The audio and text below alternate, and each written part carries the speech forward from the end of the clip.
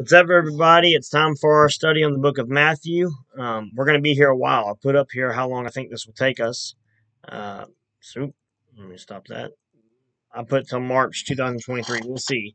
The in-person Bible study here at Witten Baptist Church in Memphis is already on chapter 4, so we have some catching up to do. So let's get to work. The writer, even though the work in and of itself is anonymous, early church tradition and internal evidence gives way for us to accept that this is Matthew, also known as Levi, the tax collector, who wrote this. We don't know the exact date, but late 50s to late 60s is a good date for when this would have been written. There's a lot of debate about which comes first, Mark or Matthew. There's a lot of scholars, some secular, but even some evangelical scholars who say Mark was first, and that there's this other gospel Q that's since been lost. I don't think there's any evidence for that. But then they'll start saying things like one of the gospel writers were dependent on the other.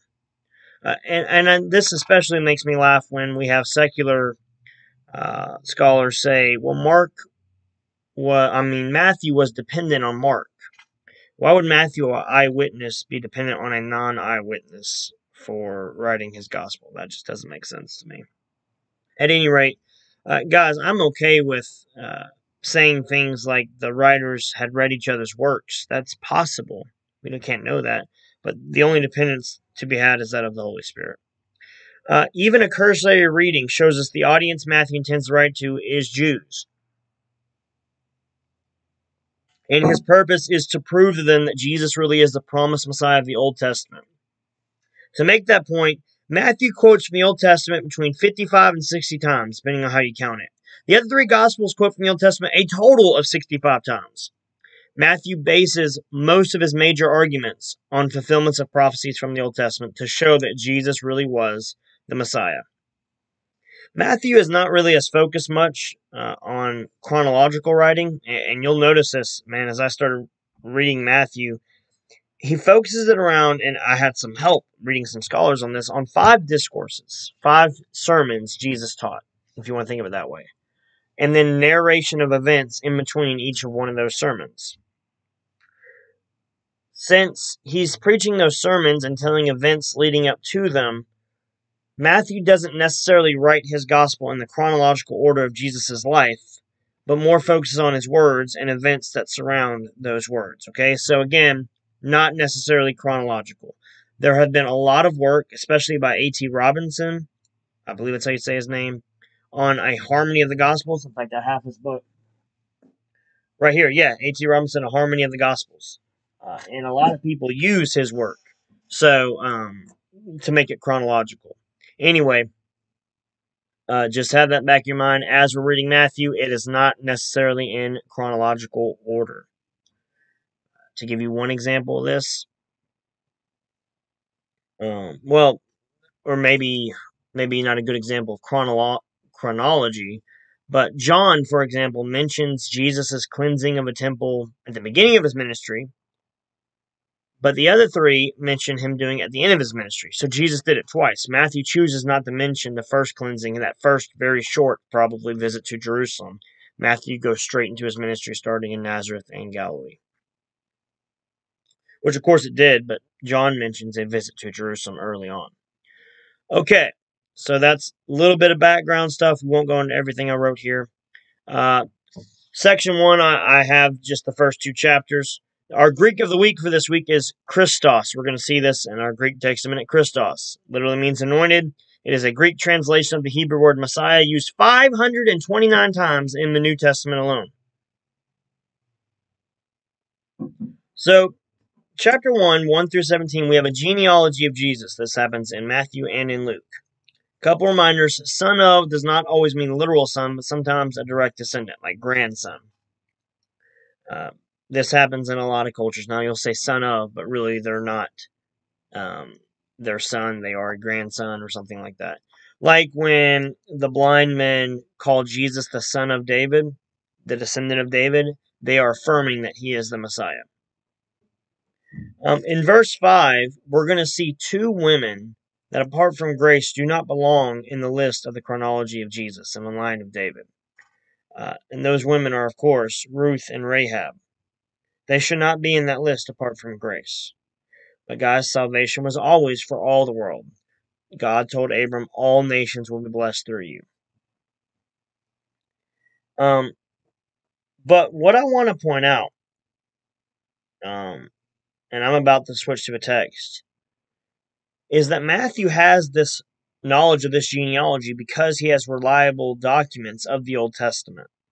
Guys, the Bible was not written by the Catholic Church or by Emperor Constantine. Matthew was able to write this gospel and quote the Old Testament 60 times because he had access to the Old Testament because it was already widespread and available.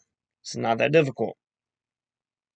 That's why it's so important to defend the New Testament, because if you can defend the New Testament in its authenticity, you are almost by default defending the Old Testament because so much of it is quoted in the New Testament.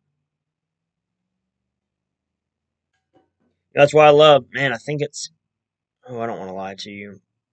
Man, I want to say it's in Hebrews, where the author actually quotes the second psalm. And he says the second psalm, showing the psalms had already been compiled. It's just incredible. Yeah, and you'll see a list of the same fathers mentioned in Matthew, mentioned in 1 Chronicles 3. Okay, our next section goes into the actual birth of Jesus. Okay, so let's go over to a text and read this section for a minute. Okay, so here's Matthew, and yes, as I scroll down, you'll see here's Rahab, and here's Ruth, who otherwise should not be in this list. They were not Jewish. Rahab was a pagan from Jericho. Ruth was a Moabite. My memory serves me correct. But of course, grace. Abraham believed God. It was credited to him as righteousness. Faith has always been the prerequisite. Okay. Alright, so now we have Jesus. The birth of Jesus Christ took place in this way. When his mother Mary had been betrothed to Joseph, betrothed is much like engagement, but it's taken very seriously. It takes a divorce to break a betrothal. They are married. They just have not consummated it with physical touch yet. As we see, before they came together, before they moved in together, she was found to be with child from the Holy Spirit. Pneumatos or pneumatos, hagia, the Holy Spirit. Her husband, notice he's already called her husband, her man. Her husband, her man, Joseph, being a just man, and unwilling to put her to shame, resolved to divorce her quietly. Now, what's Joseph's immediate reaction to this before the angel talks to him? Obviously, he would think that Mary has cheated on him. And even in that, he doesn't want to put her to shame. He decides to divorce her quietly.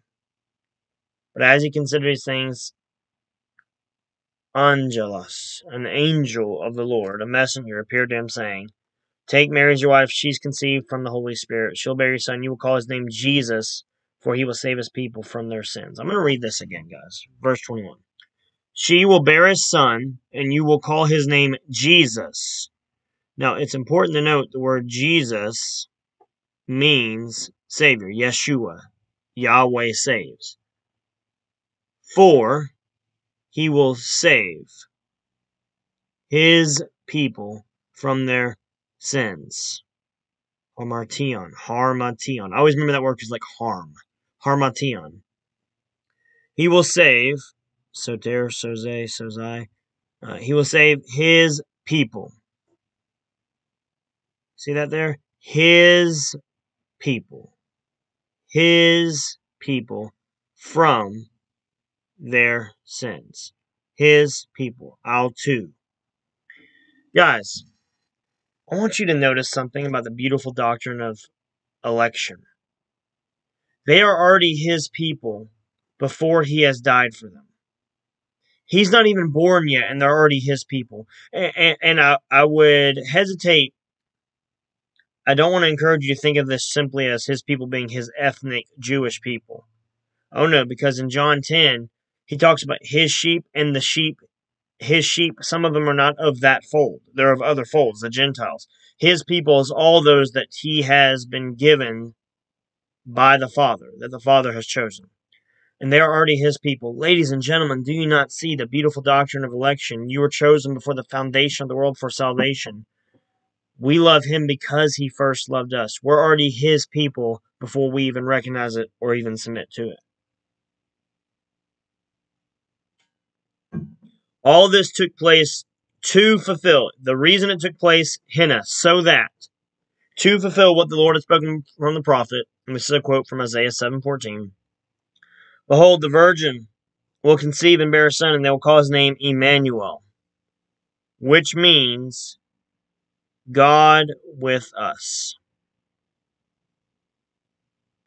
God with us. It means God with us. The name Emmanuel means God with us. Matthew feels the need to interpret it for us there. Notice it doesn't mean God sent someone to us. It literally means God with us. A couple more here and we'll go back to the handout. When Joseph woke from his sleep, he did as the angel of the Lord commanded him. He took his wife. But he knew her not until, remember that word, until she had given birth to a son. He called his name Jesus. Okay, now, I wonder if you guys can see that good enough. Maybe I can make it bigger for you. Yeah, that works, doesn't it? I think it does. If not, someone can comment later. So, they're already his people. Yes, I noted that here. But verse 25, I highlighted where it said until. He did not have sex with his wife Mary until Jesus was born. Roman Catholics, I should have capitalized that, I think. Roman Catholics teach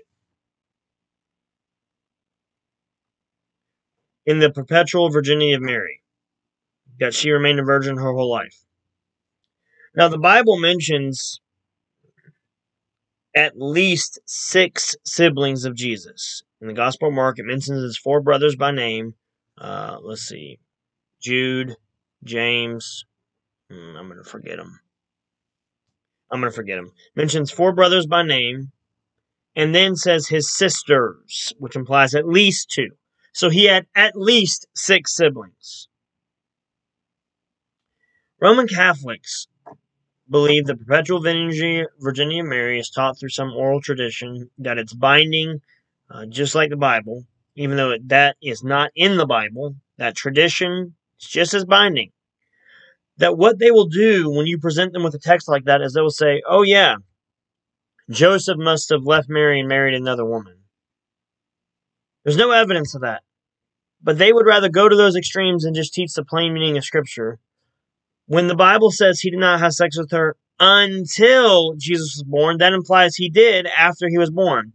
If I say, don't show up to my house until 5, that means at 5, I plan on you showing up at my house. It's not that difficult. Yes, the only reason that the betrothal was not a full-blown marriage is because it had not been consummated, i.e. they had not had sex yet. Already spoke about that his people, it's a really cool study of election. But and I went into this with Isaiah 53 and John 10 and Ephesians 5 and all that stuff. But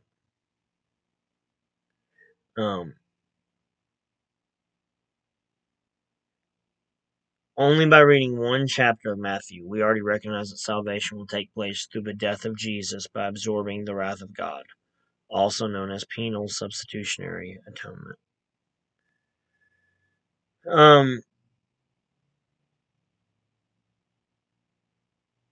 What else we got here?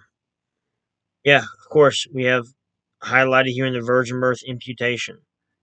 Because he was born of a virgin, he is not born with the imputed sin of Adam. In this way, he could be a savior that could overcome temptation, live a perfect life of obedience to God, be punished for our sin while transferring the credit of his perfectly lived life to our account. He gets our sin, we get his righteousness. That's the beautiful doctrine of imputation.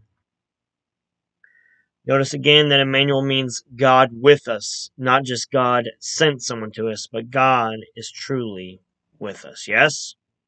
Amen? All right. That's chapter 1 in a nutshell. And believe it or not, I think we're going to call that good. Yeah, I think we will. Guys, I know that was relatively short, but I just wanted to give you an overview of the book of Matthew and quickly go through chapter 1 to set the scene for chapter 2. Let me know if you like this new format with the black and the red. As always, please like and share and subscribe to this channel and share the videos. Please download our Witten Baptist Church app. Witten Baptist Church, where all of our resources are right there. You can find links to all these videos, sermons, events, all that stuff. There's a giving tab on there. Guys, we would love any monetary donation you can send to help us fund all ministries just like this. But either way, we love you very much and hope that this is a benefit to some of you, my people at Witten, and also to people, whoever may be watching. Obviously, we put this out for whoever wants to watch it for your spiritual edification, your spiritual growth. So we hope it's of some blessing to you. All right, guys. Until next time, when we do chapter 2, see you later.